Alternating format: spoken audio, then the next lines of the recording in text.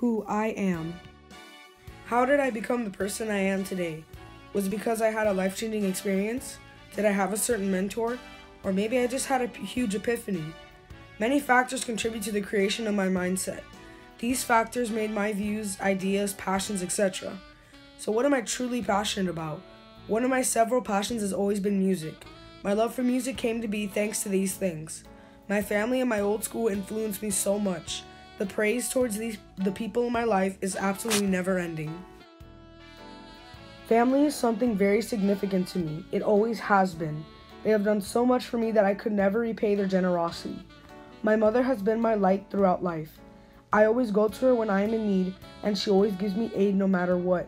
She has been the most important figure in life for me. She has been a role model, a hard worker, and a loving mother all in one. I honestly don't deserve her in any way whatsoever. My father has been more behind the scenes, but still I am grateful as ever. My father works so hard every day at his business. He is only supposed to work 6 days a week, and sometimes he works on Sunday, his day off. He works so hard just to provide enough money for my family to meet our needs and luxuries. I can go to McCarthy thanks to him because he's the one that pays the tuition needed. My family overall has taught me so many things useful for life. My grandparents have handed down their words of wisdom, while my cousins and brother give me tidbits of advice. Family molds you into the person you can offer to the world. I went to my old school for 10 years. These 10 years shaped me into the young woman seen here today. Old friends have provided me with beautiful but tough lessons. I've had friends that show me how to be a better person and how to act like it. Then I've had friends where I know to avoid their kind in the future. No matter how hospitable they were, friends come and go for different purposes. Life lessons are learned in any way possible. My teachers have basically handmade my brain into something with a decent IQ. My brain was clay, and they sculpted it into an intelligent, functioning mind. They formed my mind to go beyond my years. My mind has always been different than everyone else. On the last day of 7th grade, my former religion teacher pulled my mother aside. He had a conversation with her, then she called me over and we started to walk out of school. I asked her what they had talked about.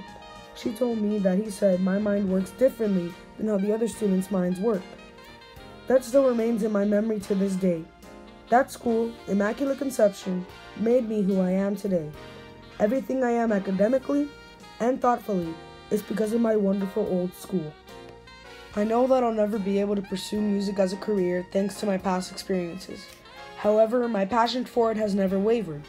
My family and my former school helped me find my love and taste for music. Whenever I get a headache, I just pop in my earphones and the pain melts away. Music is great medication if you can't get real drugs. I used to do voice, but my teacher said I had to change the way I was in order to be a singer.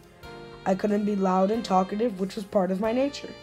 There are Grammy-winning artists that drink and party all the time.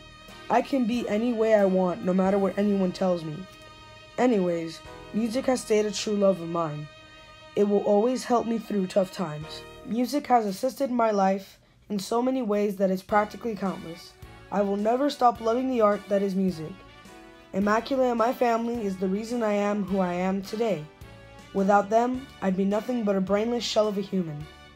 Frank Ocean once said, "We met for a reason. You're either a blessing or a lesson."